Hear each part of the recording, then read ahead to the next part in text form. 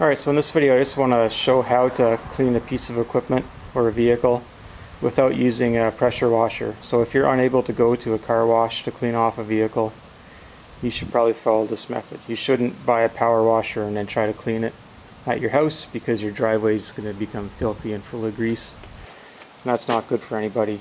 So what we have here is a drip pan, a couple of scrapers, a vacuum brake bleeder just for sucking up the leftover fluid, a little manual pump, some brake cleaner. You can buy the brake cleaner in boxes of 12 and you can get it for under $2 a can if you do that. And then you have a brush, you find that in the cement department, and some paint thinner, Varsol being the trademark name of paint thinner in Canada from Esso. So with these things here, you can get the vehicle cleaned off. So in this case we're working on a forklift, so I can't clean it in the garage. I got a bunch of stuff in here. I'm working on a car there, sort of more in storage than anything. But anyway, I don't want to make a giant mess here inside. I'm not going to make a mess outside. So I was able to clean this, what you'd kind of call a wheel well, off with this process, just scraping it off. So you kind of scrape it off, then you're going to spray it with a hand sprayer, then scrub it as best you can, then spray it some more, and then a brake cleaner at the end just to kind of dry things off. And you got the drip tray so it's not all piled up on the floor. And the brake cleaner also is good for removing stains from cement, so you can use it for that.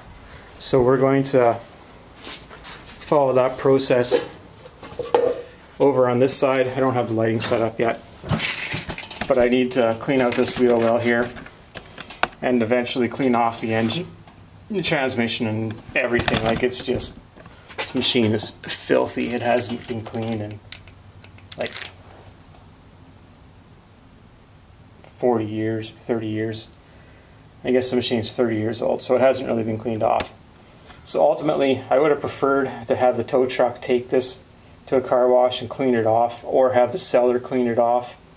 I tried to do both things and it didn't work out.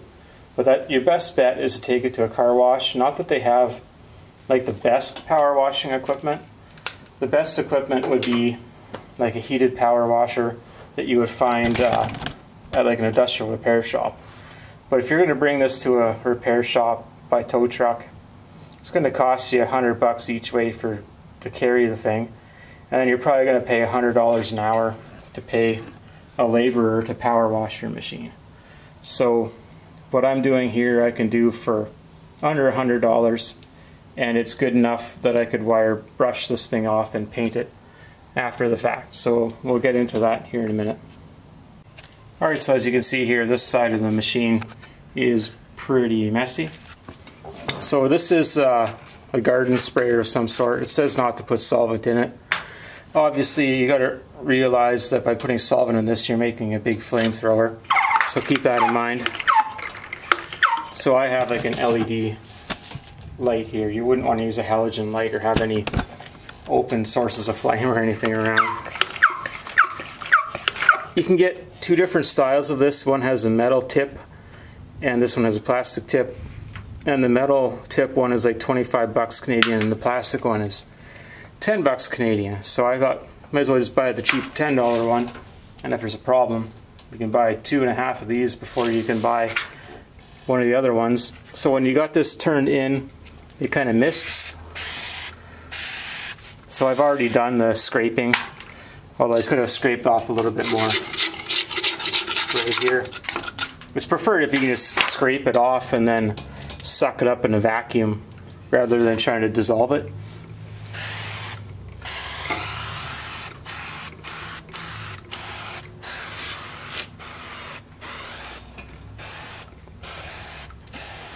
So one of the jobs I need to do on this machine is to basically overhaul all the cylinders. But as you can see, it drips off fairly well just by doing this. Then if you were to open up the tip, you can get more of like a cleaning action, right? You get more pressure behind you. You just have to pump it up a bit more. So you can go a long way with a bit of paint thinner compared to brake clean.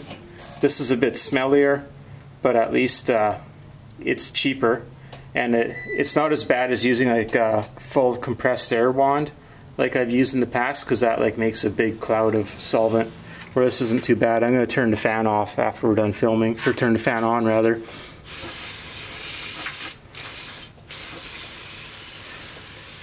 You can see that we're catching everything in the drip pan as opposed to making some giant mess.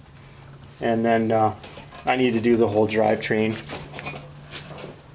if we can see that, but it's pretty gross in there. But if you want to speed up the evaporation of the solvent, you can just hit it with some brake clean to finish it off. And obviously you can just give it a scrub with a brush. If the camera wasn't in the way, I could do a bit better job. There's all kinds of different brushes you can get in the car detailing section. That's just what I had kicking around. So I guess just to wrap it up, all you do is scrape it off, then soften it up with this, and then scrub it down, and then you can blast it off with a more high pressure stream.